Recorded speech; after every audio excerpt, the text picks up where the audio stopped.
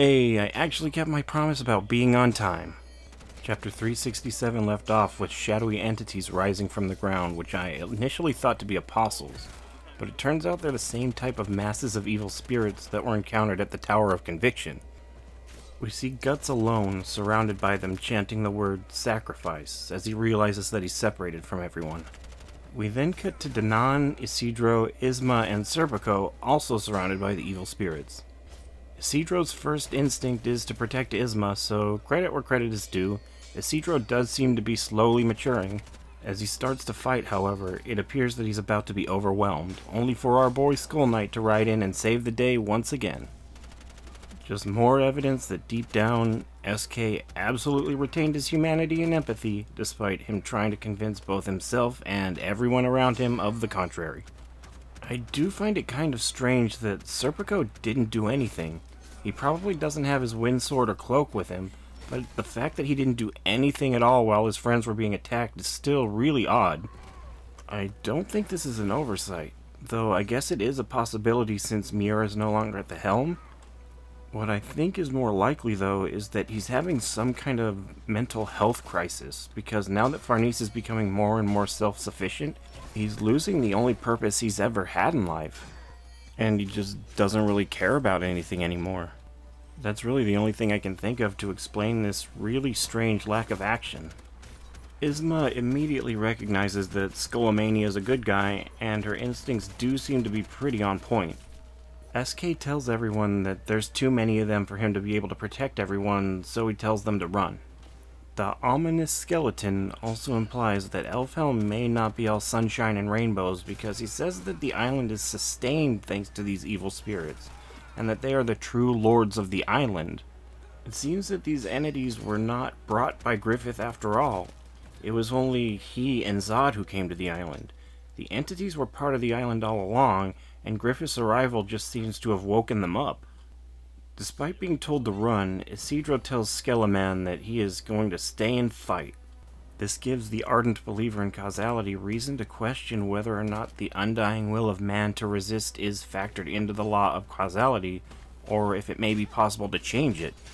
I can't help but think about that time Skull Knight saved Luca back in the Tower of Conviction. He also told her to run away, only for her to run right back into the mouth of hell because she knew her friends were in danger. I don't know if you know this, but keeping the will to fight and go on no matter how desperate the situation is kind of the main theme of Berserk.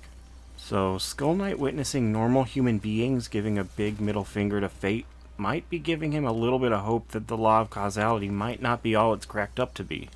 The news that shit is hitting the fan then reaches Roderick. Apparently he and his men were warned by the mermaids to leave, but of course it's not going to be that easy. Magnifico is being a drunk piece of shit as Roderick tries to figure out his next course of action. It's then that the fish start leaping from the ocean as a massive amorphous blob of evil spirits starts rising from the water. One of Roderick's sailors somehow mistakes the blobs for fairies and thinks it would just be a great idea to give one of the evil spirits a nice little pat on the head. Turns out it was not a great idea, as he immediately gets just straight up Almud.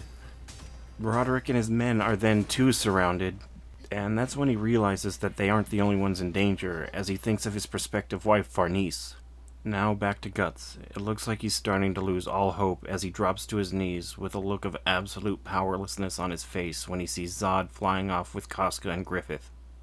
The look on Guts' face as he sees the love of his life being carried away by a doppelganger of her rapist and his worst enemy is absolutely soul-crushing. We then get a first-person view from Guts as he reaches out in vain. The island then continues to split apart as a giant gnarled tree sprouts from the ground, as Puck watches on alongside the text, "An endless darkness swallows everything." I have no idea what's going on with this evil tree and all these evil spirits lying dormant under the island. I really get the idea that Elfhelm is hiding some kind of really fucked up secret. Perhaps Griffith didn't even cause this whole thing in the first place. Maybe the kid showed up knowing something bad was going to happen and he just wanted to protect his mom. Because, of course, Griffith didn't show up in his own form, he first showed up as Moon Unit. Things are getting pretty weird. Yes, Griffith showed up, and yes, he was looking pretty evil at first, but he hasn't actually done anything bad. Guts went all in with his attacks, but Griffith didn't retaliate in any way. All of Guts' sword slashes went right through him, but it's not like he's totally incorporeal since he was able to lift Casca. So it really seems that Griffith probably could have killed Guts at any time, but he chose not to. If anything, it looks like protecting Casca from the encroaching evil is his primary goal here. An evil that it turns out is a part of the island itself and not an invading army from Griffith. There definitely isn't enough evidence to say for sure, but the idea of this Griffith turning on Femto because of Moon Unit's love for his mother is seeming more and more plausible. Also, if the Griffith on Earth does turn against Femto and Zod remains loyal to the earthly Griffith, my original theory may actually come to fruition too.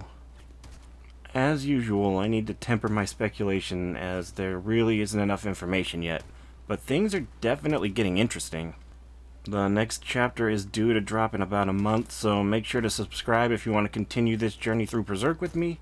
I'd also love to hear where you guys think the story may be headed if you think I'm like way off. Likes are also greatly appreciated, and that's about it. Thanks for watching.